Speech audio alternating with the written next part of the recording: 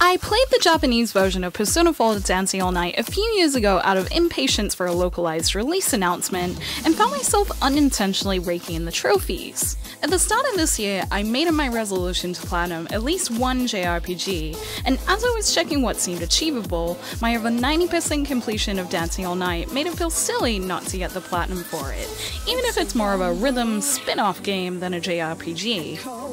As a fan of rhythm games outside my JRPG life, I really enjoyed aiming for high scores and dance fever combined with one of my favorite JRPG titles. As for the platinum trophy experience, aside from a couple of minor time-consuming trophies, compared to Persona 4 Golden's platinum trophy's multiple playthrough extravaganza, Persona 4 Dancing All Night's trophy is a piece of cake that a majority of people can probably get easily with just a little bit of time.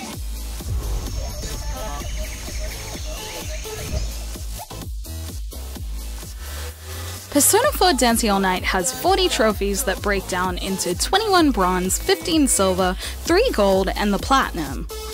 At the time of making this, no trophies on the list seem to go above a rare in the PSN rating system, and most of the trophies are based on just experiencing different aspects of Persona 4 Dancing All Night. The length of this trophy will depend on your skills, and since I played it over a spread out period of time, I don't have a solid grasp on how long it took me. However, since Dancing All Night's story is in visual novel form and most of the trophies can be done in free dance, I imagine it can take much less time than the average JRPG Platinum trophy.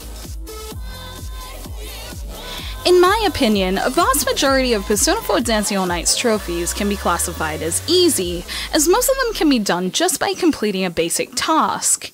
There are trophies for just trying on a costume for the first time, or for pairing certain characters together, which can be done really quickly just by changing settings before you enter a free dance song.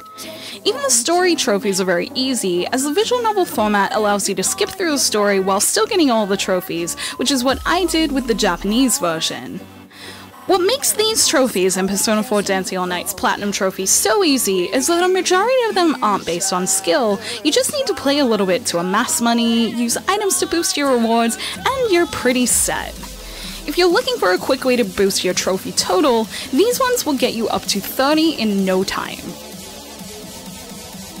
I put these trophies in the challenging section of this post, but in reality you can just play easy mode and get these trophies very easily, which is what I did, to be honest. I got the Born Entertainer trophy unintentionally while challenging myself for fun to try and get a perfect score in one of Persona 4 Dance's songs, and I don't remember it taking very long at all. Star Dancer also wasn't that difficult to get after I chose the right song. This is because there's a secret to conquering most of Persona 4 Dance's skill-based challenges, and that's using the super easy tutorial song Specialist on easy when in doubt. This song is not difficult on most difficulty modes, so it made raising the difficulty of that song feel only a little harder, and I was able to get it after only a few tries, if that.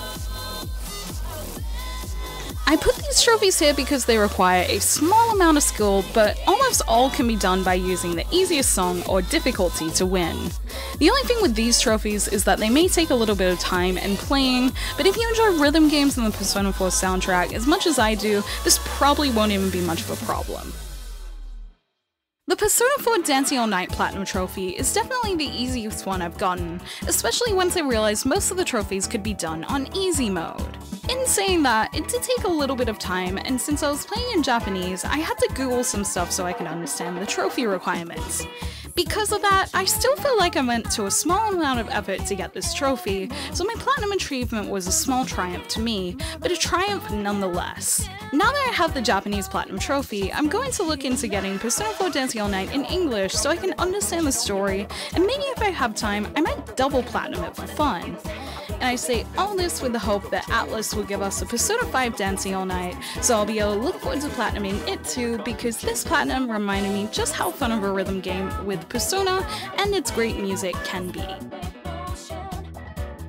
Thank you for watching my video. Let me know in the comments below if you have platinumed a JRPG recently, and what's your favorite JRPG spin-off game? This one is definitely up there for me.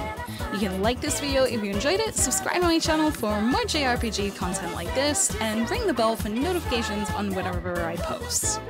Check out the blog at jrpgjungle.blogspot.com. I do everything I do here, but in written form with some extra stuff too.